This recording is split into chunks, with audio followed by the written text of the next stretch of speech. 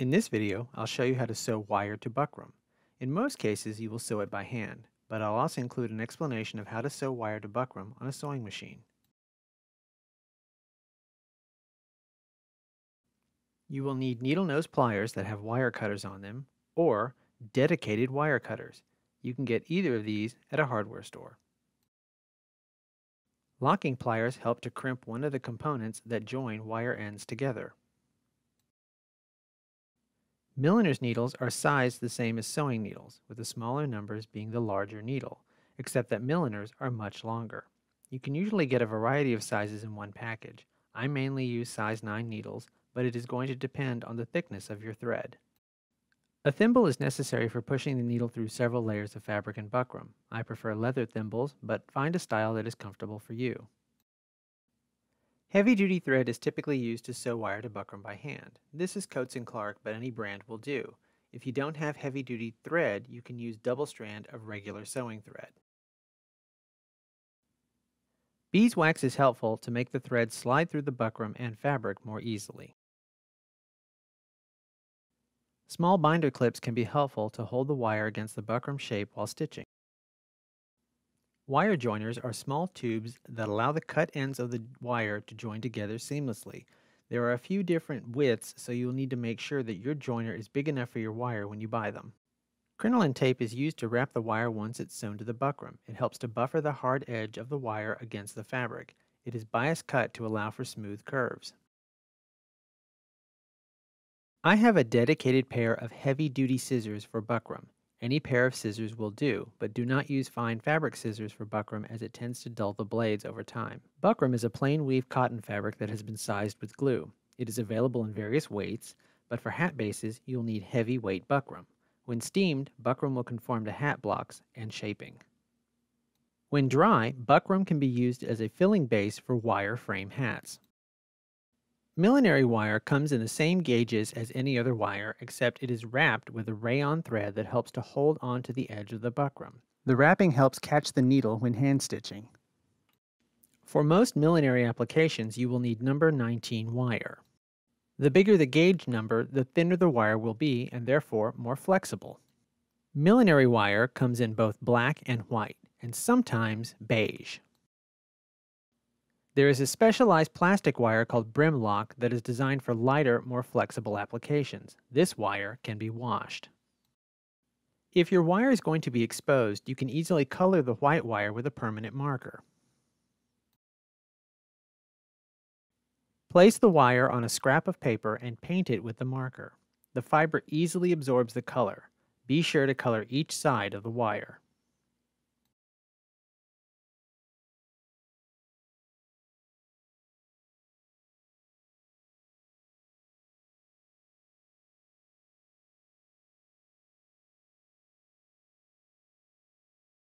For machine sewing wire to buckram, you will need a machine with a zigzag stitch and a cording foot. The cording foot has a channel in the middle that allows the wire to slide through it. Look for a foot with a wide channel so the wire doesn't catch on the foot as it sews.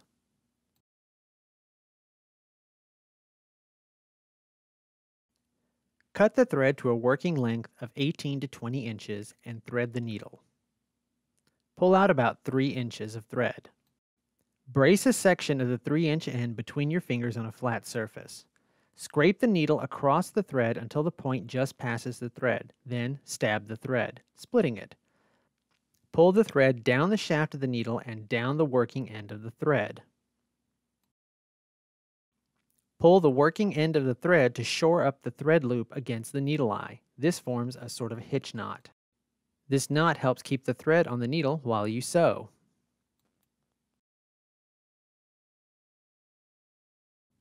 Run the thread through the wax to coat it. I do this a couple of times.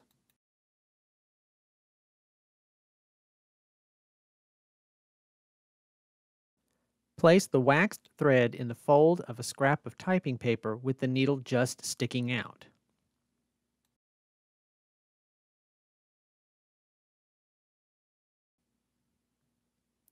With a hot, dry iron, press down on the paper and pull the needle running the wax thread under the hot iron. The heat melts the wax into the thread and leaves the residue on the paper. Repeat this once more to remove the remaining residual wax from the surface of the thread.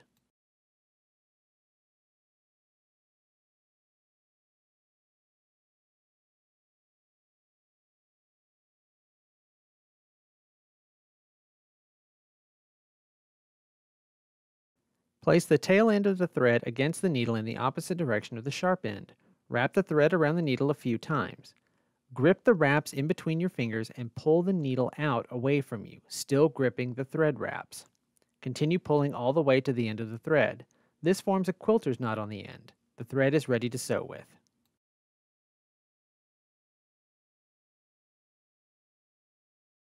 I'm just going to show you the stitch first without any wire and on double buckram so you can really see the stitch. First, we need to anchor the thread. Begin by bringing the needle and thread up from the back, leaving a short tail.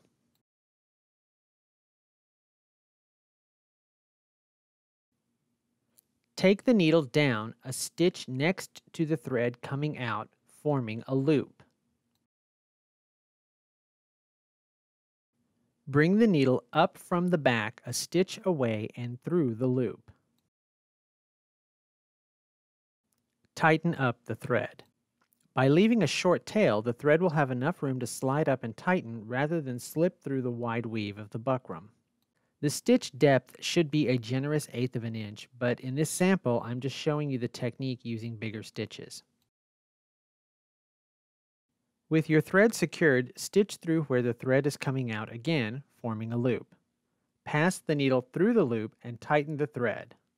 This is just a stitch loop to start the actual stitching.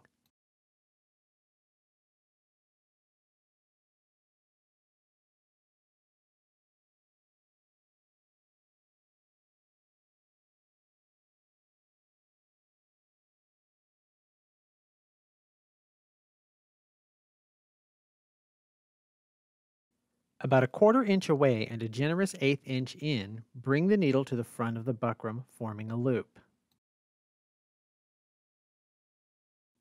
Pass the needle through the loop from behind and tighten up the thread. This forms a buttonhole or blanket stitch. Repeat these steps to continue stitching.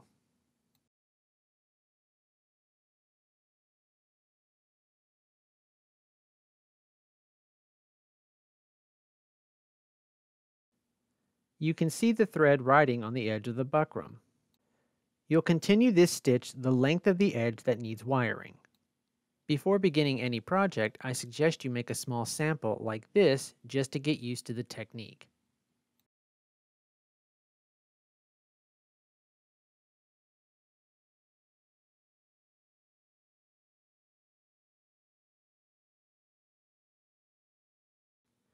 Now this is how the actual size of the stitch should look.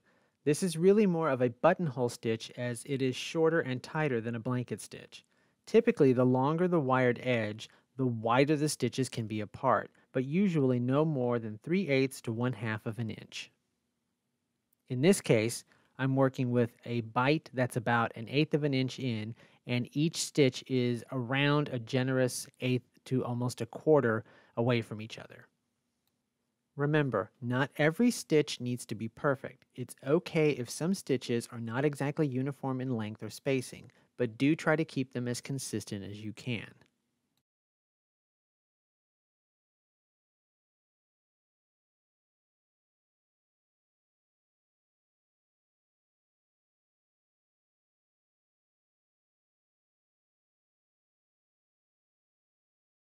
For the next sample, I've colored the wire so you can see it better.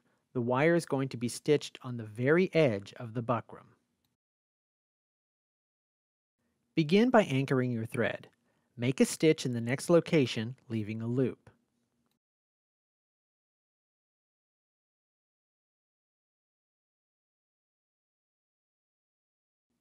Place the wire in the loop.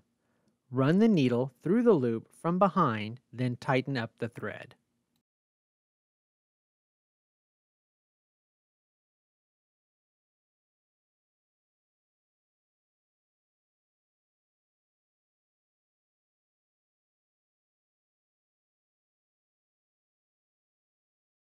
Continue stitching as explained earlier, the length of the sample piece.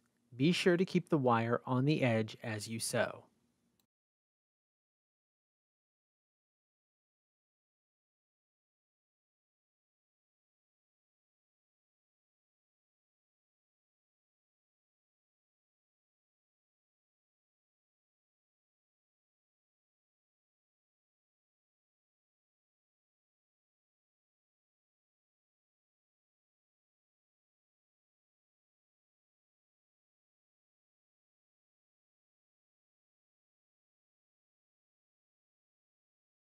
Now I'm going to wire a closed shape.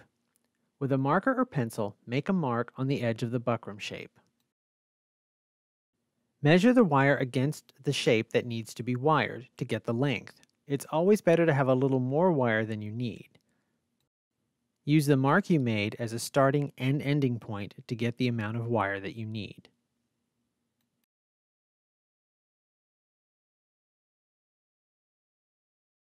When you wire a closed shape, never start at the very end of the wire. Always start at least 2 inches away from the end. We'll use the mark as a reference point. I have anchored my thread away from the reference mark. I place my wire end around the reference point and start sewing where the anchor is. Place the wire against the buckram edge and catch it in a loop as demonstrated. If possible and the shape permits, try to keep the wire ends joined together on the flattest side of the shape. This helps the joiner relax against the shape better. Continue your buttonhole stitch around the shape. If your piece is large or the wire is misbehaving, you can use binder clips to hold it against the buckram edge. I usually don't do this on small pieces. Stitch the wire on until you have about a quarter of the wire left. Place the wire directly on the edge over the other wire end.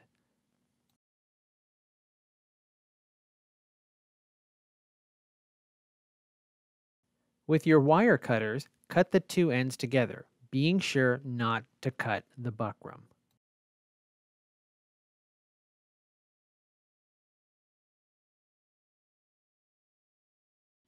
On one end, clip off about a 1/16 of an inch of wire. This ensures the 2 ends will not butt together in the joiner. Unravel the wrapping on both ends of the wire about 3/8 of an inch. Snip off the unraveled wrapping. Insert one end of the wire into the joiner, then slip the other end in. Even out their placement in the joiner, you want the 2 ends to be as close to the center as possible.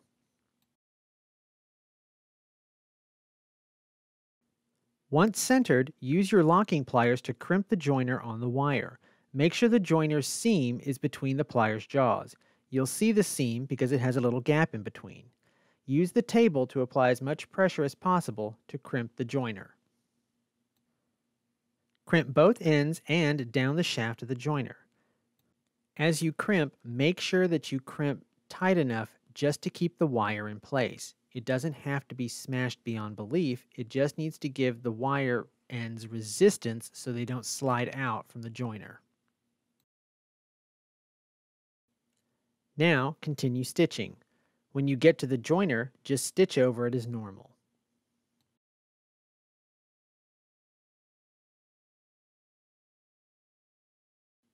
When you get to the end, anchor the thread with a few small knots through the stitching and clip the thread, leaving a very short tail.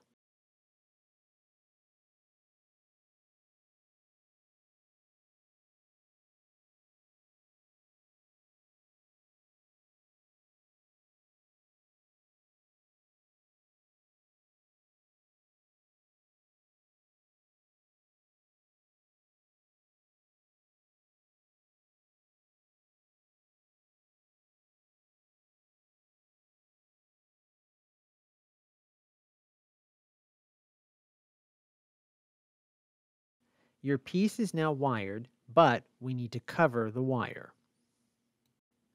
Cut a length of crinoline tape roughly the length of the wired edge. Pull the tape taut to exhaust the bias. To reduce bulk on the finished piece, away from the joiner, fold the crinoline tape over the wired edge.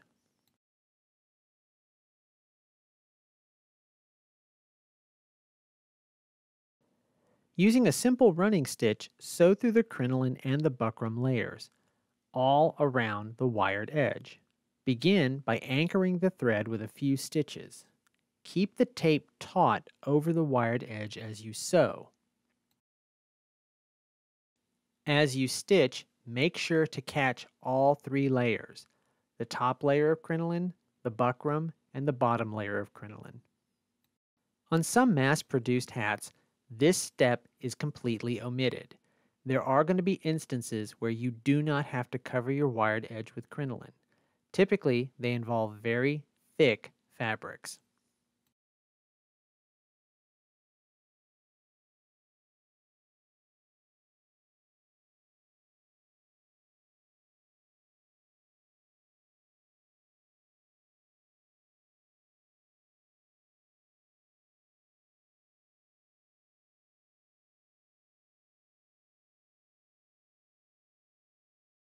Once you get to the end, cut off any excess, leaving about 1 inch of tape to overlap on the other end.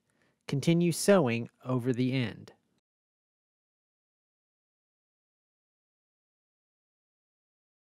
When you're done sewing, make a few knots to anchor the thread, then bury the thread through the 2 layers of crinoline. Clip off the excess thread.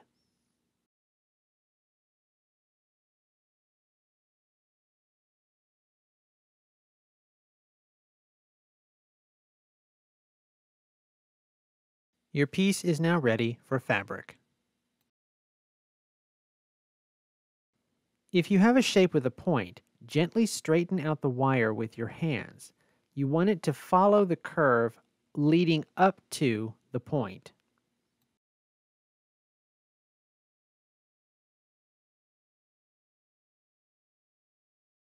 Sew the wire as described before up to the point. Do a stitch exactly on the point where the wire meets the buckram.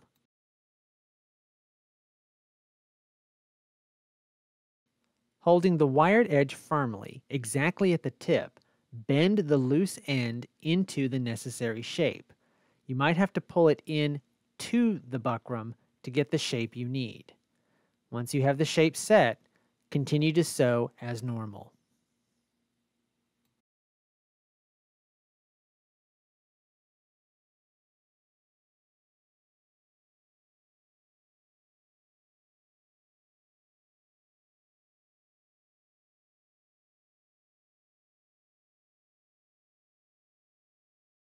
For the crinoline tape, sew as normal until just before the point. Fold the tape over the point and form 2 little gussets on either side of the piece. Fold the gussets to one side and continue sewing around the piece through all layers, including the gussets.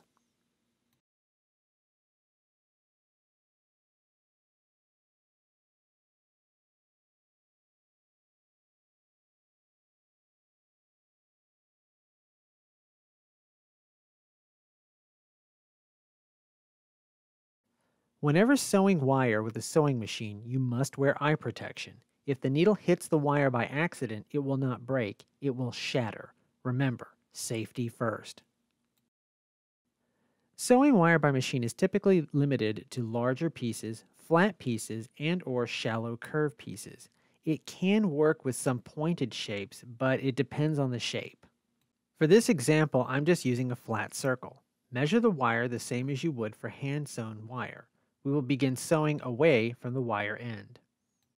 Set your machine to a medium width zigzag at about 2 to 2.5 length and place the cording foot on the presser shank. Place the wire against the buckram under the foot with the wire riding in the middle of the cording foot channel. Hand turn the wheel to make sure the needle clears the wire as it is stitched. Once you are certain the needle is clear of the wire but still stitching over the wire, you can slowly run the machine. You need to be stitching over the wire and catching the buckram on the edge. It helps to backstitch at the very beginning. Continue stitching until there's about a quarter of the wire left. Remember, go slowly, take your time.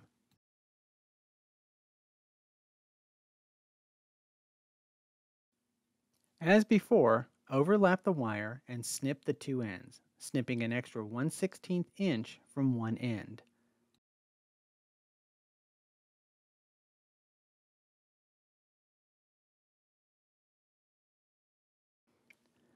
Unravel the wrapping and join the ends like the hand-sewn sample.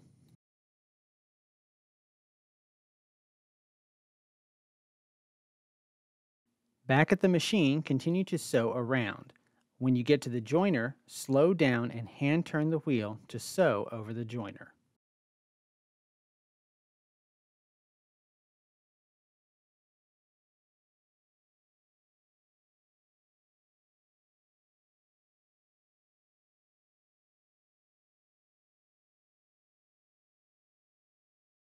When you get back to the beginning, sew over all of the previous stitches again.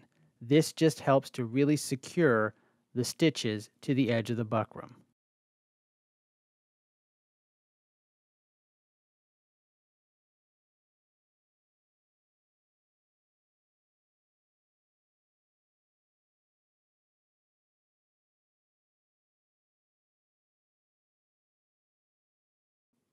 Your wire is now ready to be covered.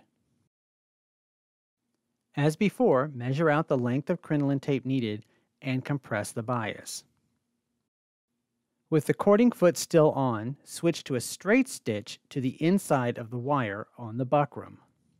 Starting away from the joiner, fold the crinoline tape over the wire and sew, being sure to catch all layers with the stitch.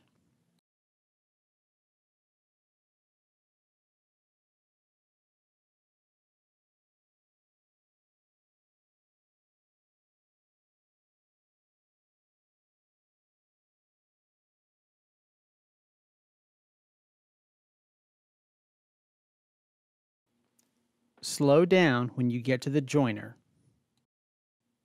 Layer the end over the starting point and continue to sew. Backstitch, then clip the thread.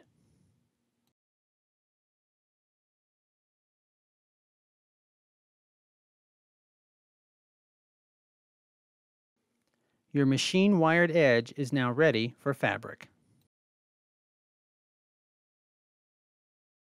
I hope you've enjoyed this video. If you have any questions, please ask in the comment section and look forward to more millinery and design videos soon.